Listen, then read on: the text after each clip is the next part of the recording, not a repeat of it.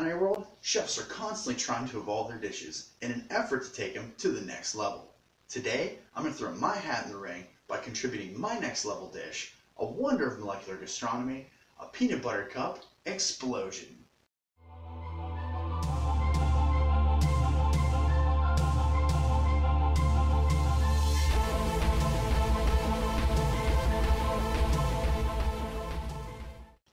In molecular gastronomy, chefs have started asking why. No longer do we cook things because some chef 300 years ago said this was the best way to do it. And in doing this, we've opened up our minds to culinary dishes that are not only flavorful, but are also fun to eat as well. Now today, we're going to do a little kitchen magic by using what's called Tapioca Maltodextrin. Now Tapioca Maltodextrin is a lot like cornstarch, but instead of thickening water, it thickens fat, essentially absorbing fat into itself and turning it into a powder. Okay, so what makes it magic is that tapioca maltodextrin is completely water soluble, meaning when the powder hits your tongue, it dissolves and turns the powder back into a fat. So for example, if you're going to mix tapioca maltodextrin with something like, let's say, peanut butter, it would turn the peanut butter into a powder and then back into peanut butter once it hit your tongue. And that is the basis for our peanut butter cup explosion.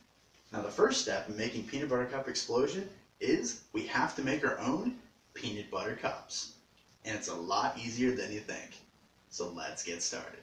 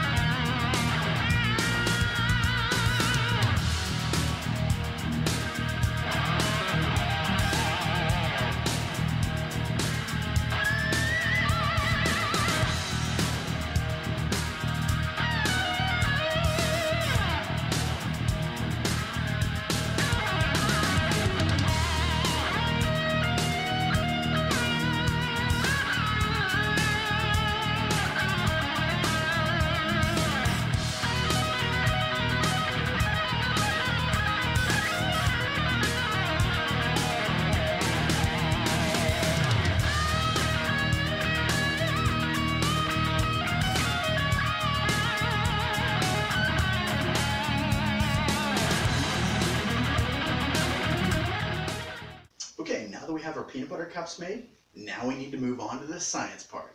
Now, no worries if you forgot your lab coat. This part is super simple. Essentially, all we're doing is deconstructing a peanut butter cup into the chocolate and the peanut butter filling, and then adding maltodextrin in and letting it do all the work. So let's get sciencey.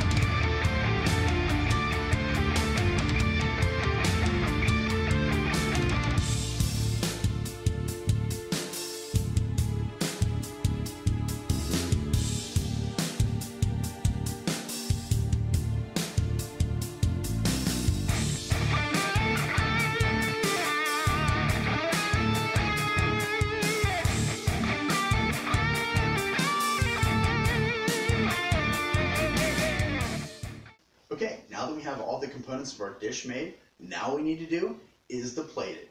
Now, besides the obvious wow factor of taking your first bite of that powder and having a peanut butter cup reconstitute itself in your mouth, there's a fun aspect of this dish of getting to create your own peanut butter cup by deciding how much chocolate and peanut butter you want to put on your spoon. And you can't do it wrong.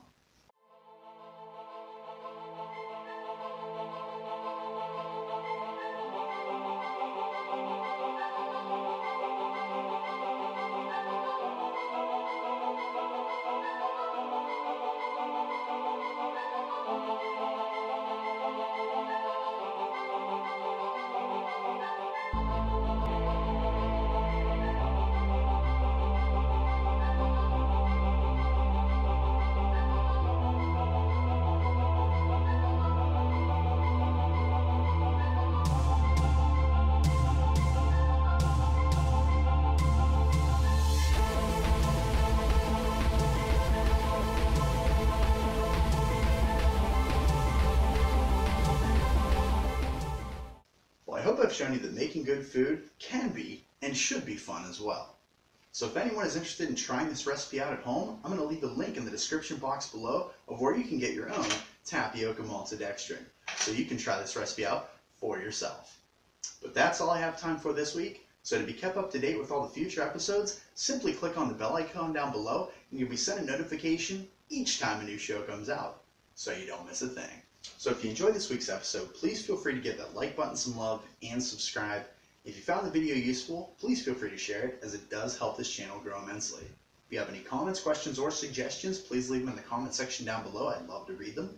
Recipes, as always, are down in the description box. My name is Chef Matt with Kitchen Instruments, thanking you for stopping by, and I'll see you guys next time.